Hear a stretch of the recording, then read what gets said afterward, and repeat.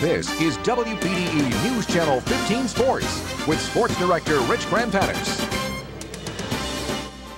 Dallas Cowboys center Andre Garrod won't seek criminal charges against Hartsville's Albert Haynesworth. The Tennessee Titans defensive tackle suspended for 5 games by the NFL for stomping on Garrod's head on Sunday. It's the longest suspension by the NFL ever for on-field behavior. Haynesworth addressed the media today and once again apologized for his actions. Also to the fans, I mean, for the kids that watched the game and the parents that were appalled by the incident, I just want to say I'm sorry. I walked in the locker room, it was empty. There's nothing in there.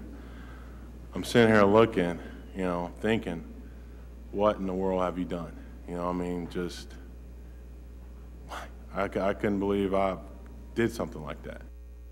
We've talked quite a bit about some Division I prospects in our area from schools like Conway, Lake City, and Cheraw. But WPDE's Manny Mitchell tells us there's another top college prospect playing under the radar in the Skeezer ranks. Clemson starting tight end Thomas Hunter is living a dream after making the improbable jump from PD Academy and Skeezer football to playing in the ACC. Now another Skeezer standout is hoping to follow his lead. I really, look up to him and admire what he's done, especially since, he walked on and ended up now he's a starting tight end at Clemson. Philip Price plays tight end for the tiny Dillon Christian School, tucked away on a back road of Dillon, out of reach for many college scouts. You might have a scout drive all through Dillon, look at all the schools, and there'd be some good ball player out here and he'd never know he was there just because he didn't know about the school. So Philip had to make sure the colleges knew about him. He went to Clemson's camp and is now on his way, turning a scholarship offer from the Tigers. Vanderbilt and South Carolina are also keeping an eye on him. He's a headhunter. He loves football, and you can tell he plays it like he loves it. Now, Philip may go to a small school, but he is anything but small. In fact, he's rather tall. I'm 6'5.5" with my shoes off. Since you don't play football with your shoes off, I'm 6'6". When you come up to the stadium here and you look at him on the field, you know who 35 is.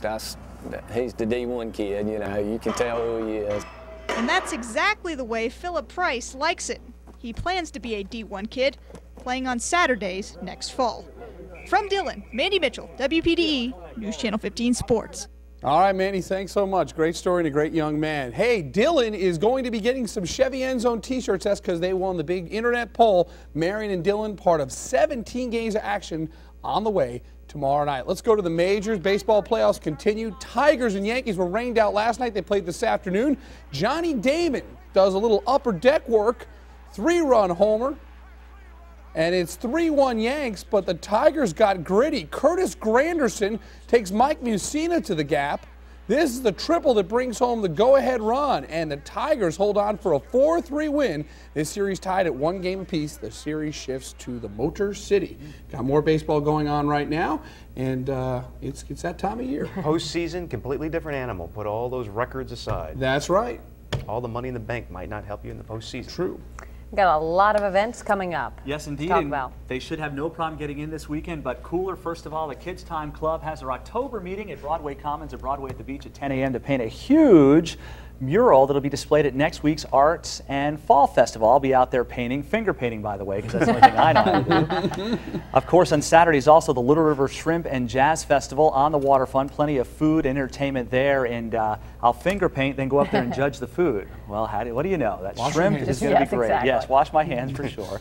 And finally, the Horry County Children's Shelter Charity Golf Tournament is this Sunday at 11:30 at Crown Park Golf Club on Highway 9 West. If you're interested in that, give the golf club a call. A lot of great events, and outside of a shower or two, it should be okay. 80s today, 60s on Saturday. Yeah, nice fall-like weather for all these events. It is. It's fall festival time, and that's what you like. That's going to do it for us. Thanks so much for joining us tonight at 6. Back at 10 o'clock on the CW and 11 o'clock on Nightside. Until then, take care.